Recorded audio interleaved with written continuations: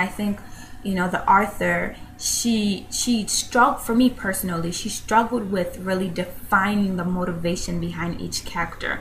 One thing you'll learn as a writer in an English course, or even actors, is to really decide what is the motivation behind this character. Why does the character walk the way they do? Why do they talk the way they do? Why do they smile, wink, you know, the way they do? There's always a motivation. And I think there were part of the book where she would start and then she'll hold back.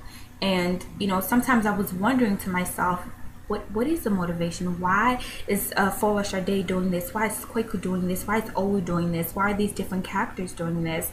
And although it forced me to really pay attention, and it really forced me to focus on every little detail and to even write notes, it also frustrated me in some sense. And there were times when I'm like, I'm putting this book down. I don't know what's happening right now. And so that would be another critique I would say, is to be more clear on the motivations of the character.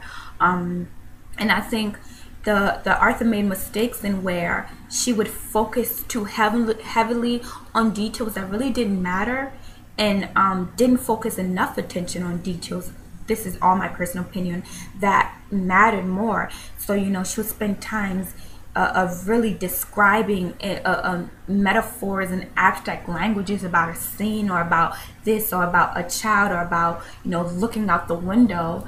And that was great and all, but there were times I said, I don't need this much detail to get the point. So back to being concise, back to keeping it simple. You know, my English teacher always told me, keep it simple, stupid. Back to taking out the clutter. So